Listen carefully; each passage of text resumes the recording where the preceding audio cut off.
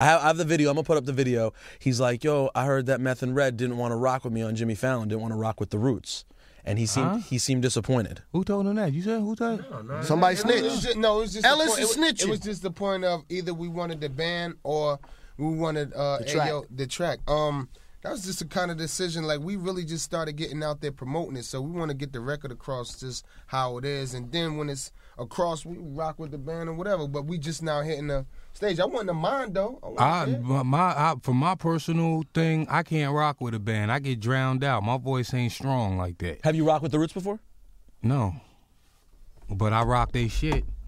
Definitely rock they shit, but I can't rock with a band. I would love to rock with a band, but my voice gets drowned out. Well, I was listening to the record the other day, and there was one record where my man, shout out to my man Quarterman, was saying he thought it sounded weird because you were mixed so clear. He was like, sometimes my favorite way to hear Meth is mixed a little more muffled. Like he sounds almost too crispy on this record. RZA used to do that shit to me all the time. So some track on the album. RZA used to do that shit to me all the time. So when I really did start spitting on some other shit, bro was like, he just doesn't sound the same.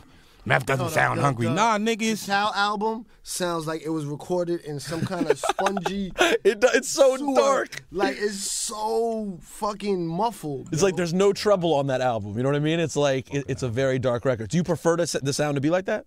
Look, I'm tone deaf when it comes to shit like that, man. I have no fucking idea. Yeah, I can't even like if my vocals is low, sometimes I hear it, sometimes I can't hear it and shit. I could listen to a song whether it's edited or unedited. I could listen to a song whether it's equalized or not. Shit sounds the same to me. Only niggas like this nigga right here know he hears shit like that and be like, no fucking way. Shit is too low. So you're more my lyrics. You're the more technical, like hands-on one? Yeah. But I don't be giving a fuck. I came from fucking the mixtape era. We used to have that little fucking microphone. We used to have that little fucking microphone and shit that go inside the radio.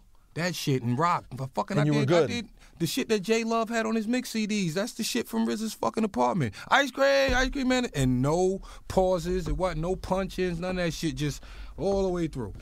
Thinking of hooks on the fly. Red, when was the last time you touched the turntable? I know you do it for fun. When was the last time you... That, Enough show, right? Enough show. I was ripping it down up there, straight up. Yo. And Tony touched a little bit on Tony touched, but enough, I was getting down. They got it on camera. Are you... That bitch like how long do you DJ? How long do you DJ for before you started running? I was DJing at 12.